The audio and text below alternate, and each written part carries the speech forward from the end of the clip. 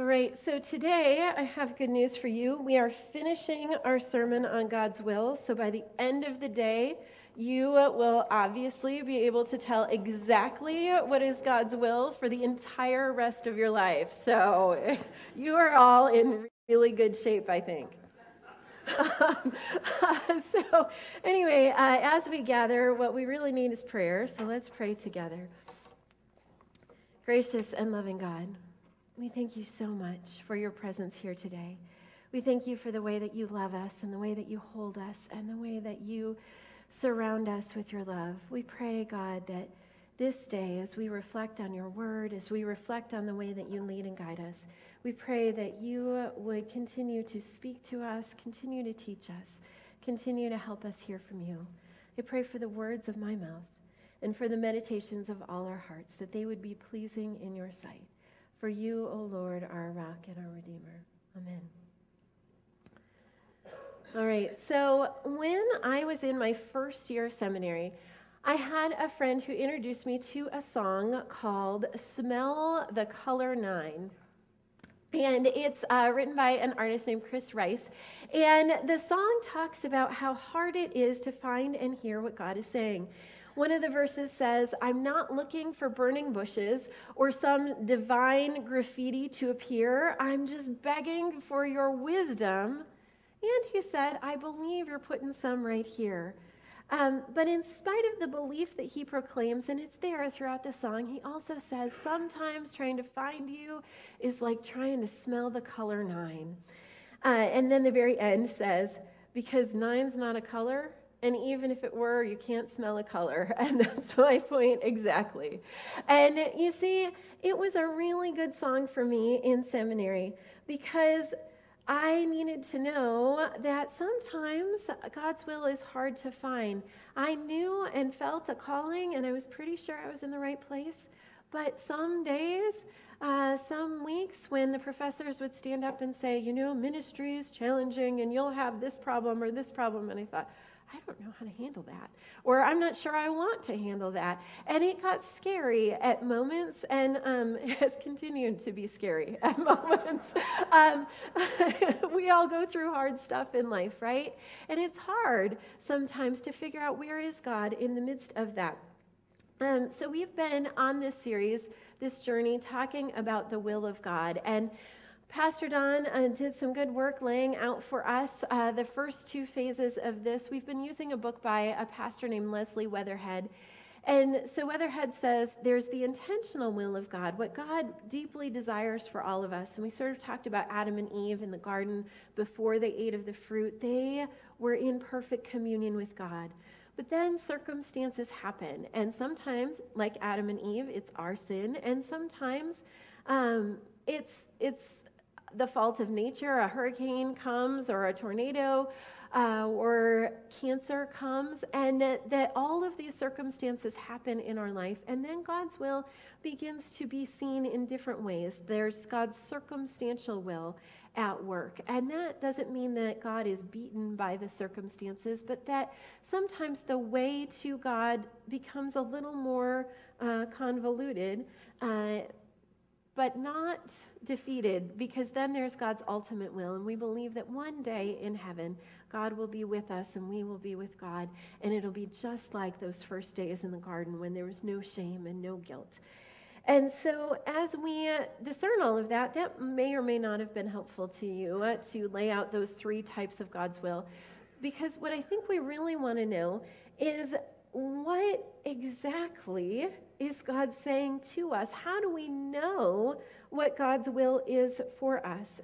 And so Weatherhead, there he is, Leslie Weatherhead says this: you cannot be certain until you get to the end that you won't make a mistake, for you must travel by faith more than by sight.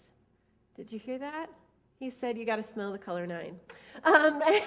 More or less. If he had been around today, that's probably how he would have said it. He said, you can't be certain until you get to the end that you haven't made a mistake. I remember praying so hard before I went to college. God, please, please help me find the right college and the right school and the right place for me. And I was not sure what that choice was. There were leanings and there was things that kind of felt right eventually, but I wasn't sure. And then much later, I heard a pastor say something I wish I'd heard in those years, which was that it's possible that all three of the schools you were looking at were in God's will, that there wasn't one right, perfect choice, that God could work out his will at any one of those schools. It's about that relationship and continuing to listen to God while you're in it. So we can't know for sure until we get to the end.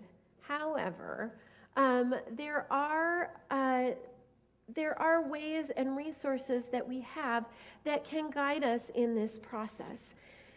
And God does, in fact, we believe, lead and guide us. And while there may not be divine graffiti that appears, if you want to know the reference for that, there's a biblical reference in Daniel 5 about a hand that appears on the wall and writes out some words. Sometimes that happens, but very often it doesn't. The reason it makes it in the Bible, right, is because it was unusual, and people needed to know that happens. But a lot of times that's not how we hear God. And so Weatherhead gives us then 6 suggestions for how to discern what the will of God is in our life. And they're more or less in order from like least important or least helpful to the most important for us. And so we're going to go through these. There's a lot to cover, and I'm going to try to move through it as quickly as we can. So conscience, common sense, advice of a wise friend, the voice of the church, the Bible, and the Holy Spirit. Now, all of these, I think, are good and helpful, but before he gets to those, he says, the greatest help available in discerning the will of God is when we deepen our friendship with him. That's my favorite part, probably of the whole book. That if you want to know God's will, the very best thing that you can do is to deepen your friendship with him, to spend more and more time with God. That's how we begin to be a little more certain of where God is leading us. And he gives this story. He says, imagine that you're planning a retirement party for someone, and you're with a group of colleagues, and one person in the group has known the retiree, the soon-to-be retiree, for a year, and one of them has known the retiree for 50 years. And you're all trying to decide what gift to give the retiree. Whose advice do you think is more helpful, the person who's known them for a year or the person who's known them for 50 years? Right? Obviously, it's the one who's known them for 50 years. So we want to deepen our friendship with God, deepen our relationship with God, and this then is the way that we become able to discern God's will. But that doesn't mean, if you're brand new, 10 minutes into knowing God, that you are out of luck, right? That God still is there guiding and leading and helping us along that path. So, the first thing he gives us is conscience. Just like in the little cartoons, the angel on one shoulder and the devil on the other, he says, this seems very lowly, conscience does, but it's possible that those voices, or the voice of good anyway, is actually the voice of God. Why wouldn't that be God speaking to you when you're exhausted and you're tired and you're coming home from work and the thought pops in your head, I need to run by and see my friend who's been sick? Do you think that might just be the voice of God speaking to you? Or when you're deciding, should I don't know, pick a thing. Should I go volunteer at the food pantry or not? And the one voice says, oh, but it's such a nice day. I really want to go play golf. And the other voice says, you should go help with Feed My Lambs. Like, which voice do you think might be the voice of God? Couldn't it be that your conscience is actually God speaking to you? Now, Weatherhead says we do need to be careful about that, because there have been plenty of times throughout history when no one's conscience was moved about real evils. For instance, slavery. History remembers that as a terrible time. We all look back and say that was an awful thing that happened in our history. And there were many faithful Christians during the time of slavery who were arguing wholeheartedly that that was God's will. And their conscience was not at all bothered by it. So conscience is not the only way that God speaks to us. It's not the perfect method for discerning God's will, but it is a way of hearing from God. Then the second one that he talks about is common sense. And again, this is a fairly simple tool, and we might be likely to dismiss it. Weatherhead tells this story about a man who prayed for advice, and he said, nothing happened. I got no answer to my prayers, so I decided to use my common sense. And then Weatherhead says, well, who gave him his common sense anyway, right? That sometimes your common sense is actually a way to discern God's will. You can't pray, dear Lord, please let me not ever get sunburnt, and then go lay out in the sun without any sunscreen for 5 hours and expect that God will simply protect you from that, right? Sometimes God gave us a brain for a reason, and we use our common sense. Maybe when you pray for travel mercies, part of the way that God is giving you travel mercies is that he gave you a seatbelt, right? Those are common sense things, and it doesn't really, we hardly ever say, thank you, God, for my seatbelt. But maybe that is a part of the way that God answers our prayers, right? So, like with conscience, it's not always the case. Sometimes God calls us to do things that are contrary to common sense. Going to preach to the enemies in Nineveh, that is not common sense. Entering a lion's den and assuming that God will take care of you and close the mouths of the lions, not common sense. Building an ark when it's never rained, not common sense. Sometimes God calls us to do things that are contrary to common sense, and we have to listen to that and be aware of that. But sometimes, just use your common sense, right? That might be God at work. So then we get a little deeper, and Weatherhead says, use advice from a wise friend. Now, this is not meant to be the person that you know with the highest IQ. Like, give all your friends an IQ test, and whoever's the smartest, that's the one you go and listen to. Sometimes that person might be your wise friend, and sometimes not. The wise friend that you trust is the one that you know is prayerful, the one that you know is filled with the Spirit, and the one that you know who will push you, right? God doesn't give us very many of these friends, I think probably because we wouldn't listen to them and we'd get annoyed with them. But every once in a while, God gives you friends, I hope you have one, that'll push you, that'll challenge you, that'll ask you those deep questions that you've been avoiding in your heart. And those are the friends that we need to go to when we're struggling with a problem, because those are the friends that are going to speak God's wisdom to us in a way that we'll be able to hear. These friends are a gift from God, so we treat them with love and grace. The next one that we are given is the voice of the church. Martin Luther King Jr. wrote in his letter from the Birmingham jail that the church is called to be the thermostat for society and not just a thermometer that reads it. He wanted the church to set the temperature for culture and not just record it. One time I had a congregation member, this is like 2 churches ago, who said to me, I think the problem with our world, everybody knows what the problem with the world is, right? She said, it's that these teenagers today aren't in the church. She said, how do they know the difference between right and wrong if they're not in the church? She knew that she had in her life been guided to know the difference between right and wrong because she'd spent a lot of time in church. So the church has a voice, and it's powerful. And in our church today, this has become a particularly poignant issue. I thought if I preached on this topic, like, I don't know, 2-3 years ago, maybe this is the part you would have slept through. Yeah, the voice of the church is powerful.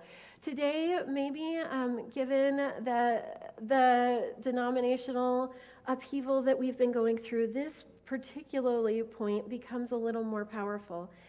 And some of you, I know out there, think that the church should be on the forefront of culture and society, making these firm political declarations about God's justice and God's will for our country. And if I were to take all of you who think we should absolutely be a loud voice for society, and then I asked you what that voice should say, you would split into 2 different camps, or maybe 8 different camps, right? That we all have an idea of what God's voice is, and we're all very clear that the church should be speaking it, but we're not quite able to agree on it. And so then there are some of you who say, well, because we can't agree, the church shouldn't say anything at all. The church should hide away and just talk about prayer and the Bible, and we should leave all that political stuff out of the church. The problem is that sometimes prayer leads us to care about the world around us, and sometimes the Bible calls us to care about the world around us, and so then we have to discern, and that again is where it gets tricky.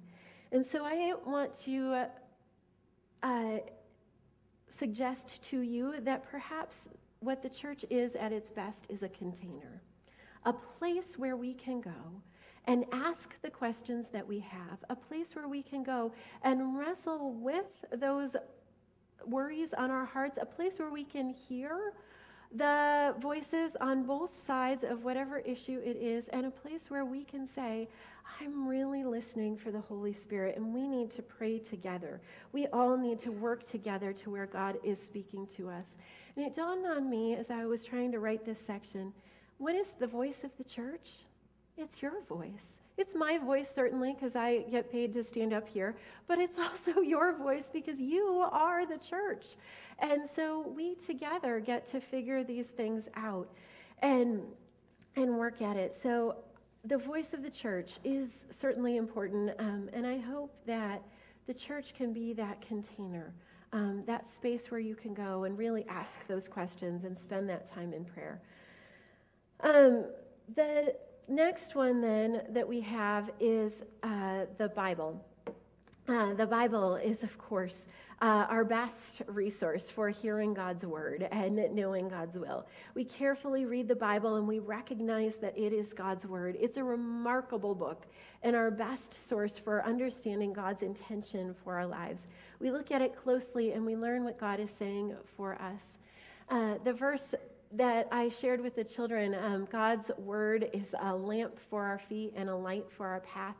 One time I had a professor in seminary tell me a little more about that verse. He said, do you know what the lamp is that they were talking about in that verse?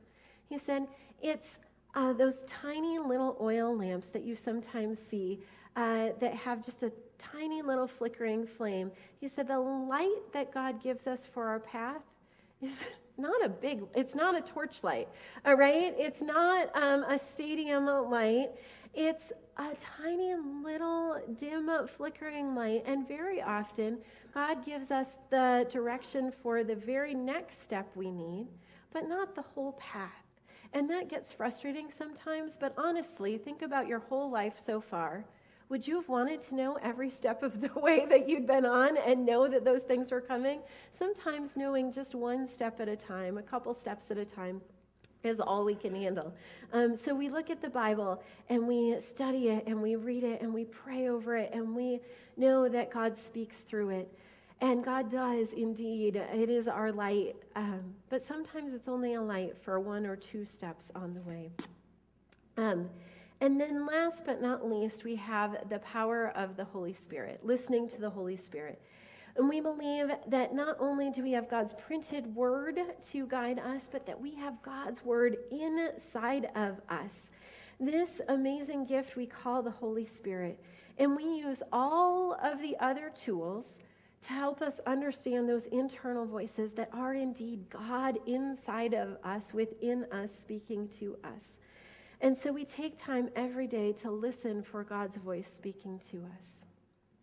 Now, as we get to wrapping up, I don't want this to be a sermon about how to hear God's voice in 6 easy steps, right? These are not easy steps. Maybe common sense is easy, but the rest of them are pretty hard. Hearing and understanding, being certain of God's voice is not easy or simple.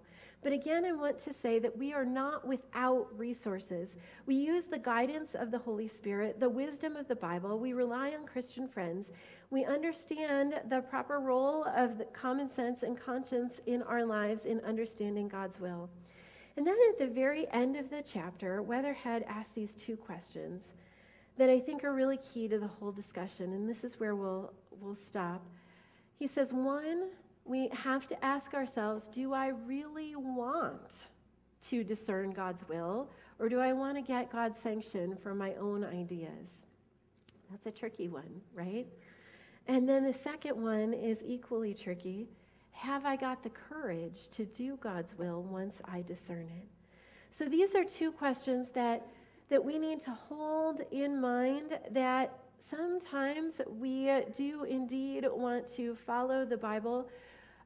We do want to follow God's will, but also sometimes we're afraid of it, and we have to take that courage, and so we pray.